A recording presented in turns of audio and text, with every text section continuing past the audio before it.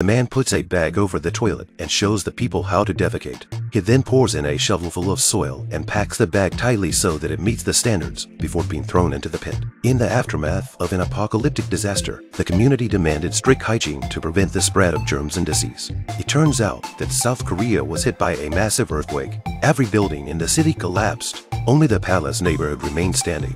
Jack woke up stunned, and all he could do was count the supplies with his wife Lily. But to make matters worse, refugees began flooding into the neighborhood, knocking on doors in the middle of the night, begging to be taken in. Jack wanted to refuse, but the kind Lily let them in.